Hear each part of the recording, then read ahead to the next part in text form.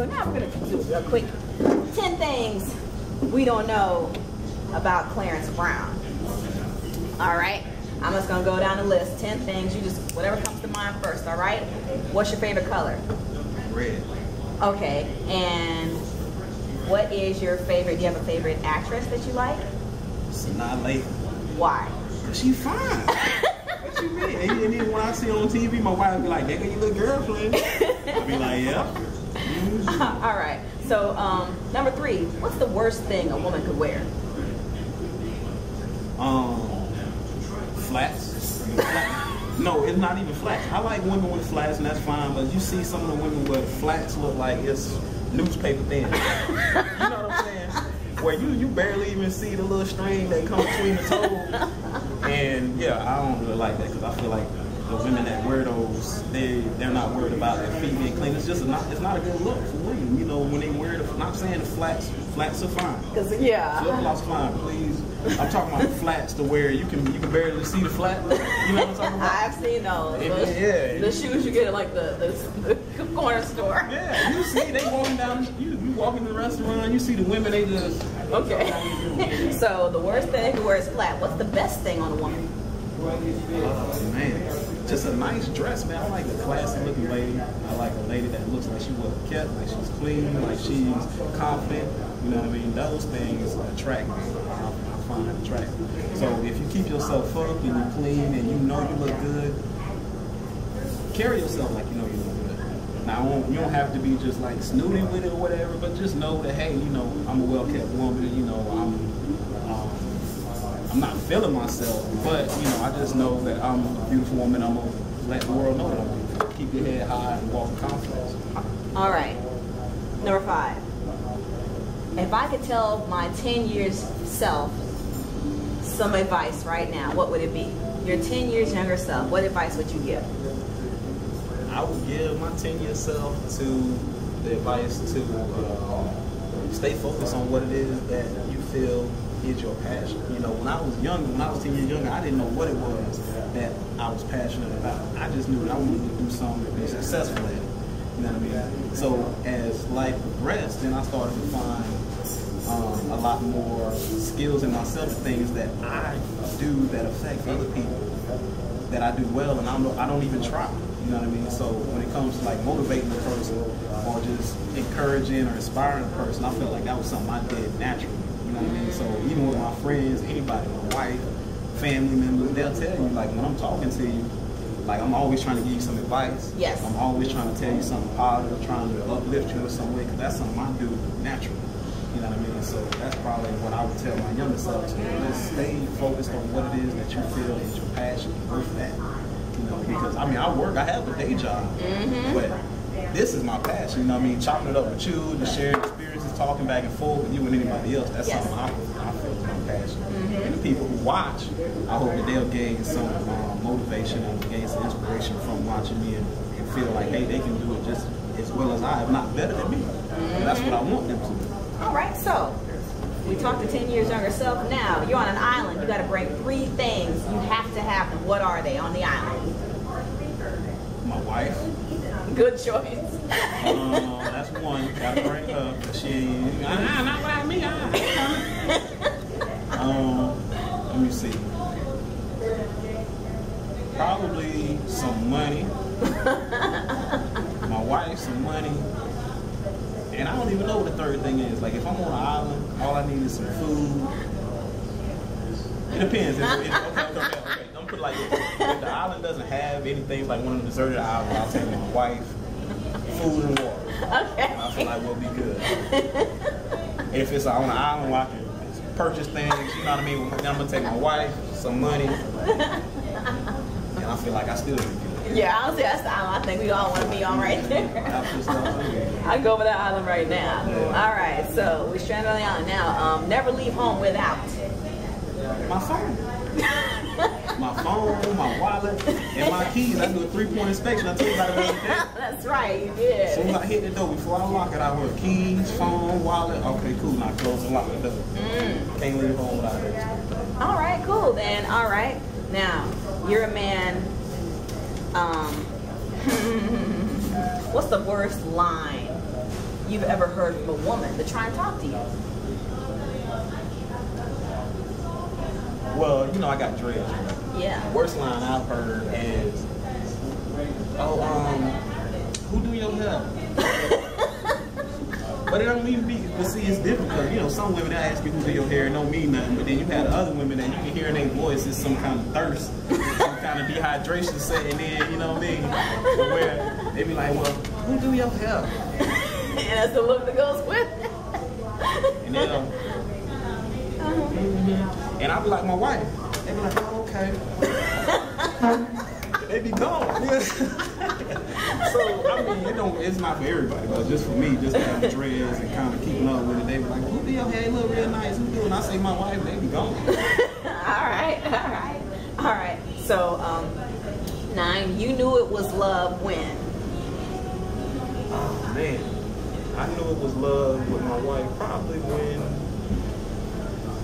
when I didn't have any money and I was about to get evicted from my apartment. It was a time when I was going through school and I was doing an internship and it didn't go well because they had a background check on me, but they ended up getting like some clearance from out of Texas. You know what I mean? Guy had like failed drug tests for cocaine and all this stuff, and I'm like, hold on, this ain't me. Oh, right. Man. But because of it, it slowed down the whole process of my internship. So then my job had got backed up because the internship was going to be during the time when I was working, and then just messed everything up. So at that point, I had to be evicted out of my house because I didn't have money to pay the rent. And my wife, she just went ahead, she jumped right into action, sprung right into action. I'm like, look, you know, my aunt's got a little extra room over here in St. Pete, and you know, she loves you, she'll allow you to stay there, and it's right up the street from my house. And it was really kind of like I was living with her and her mom, but I did have the other room at her aunt's where I could stay, and that was like a huge blessing because really, you know, I was at my lowest point. Like, it wasn't my fault, but still, it was like, you know, she could have just got out of there, you know what I mean? But she stuck by me, and she looked out as far as putting me in a spot where I could live and have a roof over my head, you know, and among all the other things that I saw in her, that was one thing I was like, okay, I know she there for me. She got me. If something happens to me, she'll be there to take care of me. And that was one big thing for me to say, okay, well, I get money to put a ring on, I'm gonna lock it down. Wow. That's a good story right there. Now, last question I gotta ask you.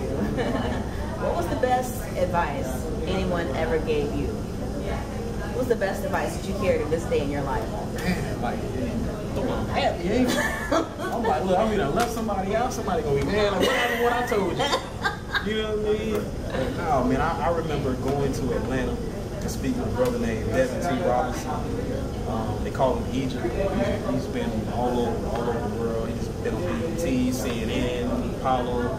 But I went to go see that brother. What up, Evan? But nah, man, I went to go speak with that brother one Saturday, I believe. I drove to Atlanta from Tampa just to talk to him, you know what I mean? And he's doing a lot of things I'm doing as far as public speaking, motivational speaking. Okay. He's real big on the AIDS awareness. So, wow. I mean, he gave me so much advice when it comes to, like, if you want to actually do it, as far as, like, trying to be a public speaker or trying to be out and motivate other people. Like, he gave me so much advice as far as, like, where to go, shortening up my videos, to choosing different titles, to even the male translations came from him. Oh, wow. The title male translations came from him. He was telling me to actually make it a website because I was going to do male point of views as a website. And he was like, you know, shorten it down and do male translations. And male translations was actually going to be a title of a workshop that he was inspiring me to do. Oh, wow. So where it was going to be like, you know, the workshop was going to be the things men say versus the thing what women hear. Oh, I like that. So we got to set that up. Yeah, we can do that. We're gonna set that but up. I just want to make sure I give him his credit because in that maybe an hour, 45 minutes, we were sitting there in a restaurant similar to this one in Atlanta, and he was just giving me so much advice, and he had told me like I was the last person he was ever going to kind of give advice and guidance because there have been guys in the past that had taken his advice and not done much with it. So he was like, after me, he's not gonna do it anymore. Wow. So again, blessing. Yeah, definitely. You know what I mean? For him to have been on the level where he's been already out in the public eye, he's got a lot of good responses. He's taking the time to sit with me, you know what I mean, and just give me the game and kind of give me some leadership on what needs to be done for me to be successful. And you know, that was one of the things, like I said, from shortening out my videos to names of workshops to where to go to kind of get out there at different conferences and different events, all these different type of things. He just gave me all that advice. I had a little booklet, writing it all down, you know, so he gave me so much advice, and I appreciate him to this day. Wow. Anything I can do to help him, man. He really looked out for me. That's all right. I was going to run with 10 questions. I just got to ask, what's the last book you read? I just want to keep, there's some things I just want to know. Oh, man. Truthfully, I can't even say. And that's bad. I'm going to say that, too. That's Fair bad. question, yeah. Probably newspaper. Well, at least you read that. There you go. I should read more often, and I'm trying to get more into the reading, although honestly I haven't been reading as much as I should. I respect that. I've been through that too. Y'all need to read. Yes, reading is fundamental. I'll be the first to say you need to read more. I need to read more. Me too. Good thing it ain't really me, Yeah, you had to throw that out there, but I'm making that out. Well, what's your favorite movie, though? Favorite movie of all time? My favorite movie is Dead Presidents. Oh, with Lorenz Tate and oh wow! It had some gems in that. Like, it showed you how life was for black men at that time, the struggles that they went through, both with other black men and then just trying to be successful in America. You know what I mean? And the struggles that they went through from, when he had a baby and trying to, take the legit route and be a butcher, and then that fell off, and him trying to find other ways to make a living for himself and create a situation for his family, and then having, it's just a lot of different stories that so many people live in that movie. You know what I mean? From the Vietnam vets to the, to the Pushers and the Numbermen to the Black Panthers. I gotta run back and watch that one again. That's a classic. Favorite. And the other one is like 1A, it's higher learning. Ah, I love that one too. Those are my two all-time favorite movies. Well, Mr. Mill Translations and POV. It's been a pleasure. Of course, Clarence. You're inspiring. I see where you're trying to go with it. I see what you're doing out here. You're setting an example that's a completely different tone. So I know there's a lot more to come. So where can we find you? Where can everybody find you? I have on YouTube, Male Translations podcast, also videos on Male Point of Views. It's the same place on YouTube. You can Google Clarence Brown Male Point of Views or Google Clarence Brown Male Translations. You'll find all my videos there. Also, I have a webpage, malepointofviews.com, so y'all can go there if you want to find me, or just check that page out. I really appreciate that. And there's more to come. There's more to come, definitely. I see a lot of things happening right here. It's all in the effort to show people, the guys coming up behind me, they can do it. You know what I mean? They can, because this is the road less traveled for me. This isn't something that I just woke up and just said, I'm going to be a radio personality or talk show host or whatever. Those are not things that I, from birth, felt like this is my call. You're just following your inner voice. Right. You have a voice that's telling you. And God has put everybody on earth to do something. All have a purpose. When you find that purpose, is one of the best days of your life, but then you have a direction to where you need to be going, where's your calling. So I feel like this is the area where I can make the most impact on men like myself, and then also help other women to understand it. Well, all right. Wow, we're down here in beautiful downtown Tampa, Zelda's Cafe. Yes, indeed. Yes, indeed. About to go ahead and finish knocking down this brunch, and and this is Joi Banks from That's Joy. Yes, I'm out there. You know what? We're gonna be doing some more stuff together. I really enjoy Black Girls Rock too. This guy right here. Wow. You gonna make me blush. Chill. Thank y'all. I appreciate y'all taking the time. I did this video for all the people who told me, they want to see more of the inner Clarence and see, reasons why I do what I do and what my mission is behind the videos, the podcasts, and all that. So I appreciate y'all taking the time. Thanks a lot. Appreciate it. We're out.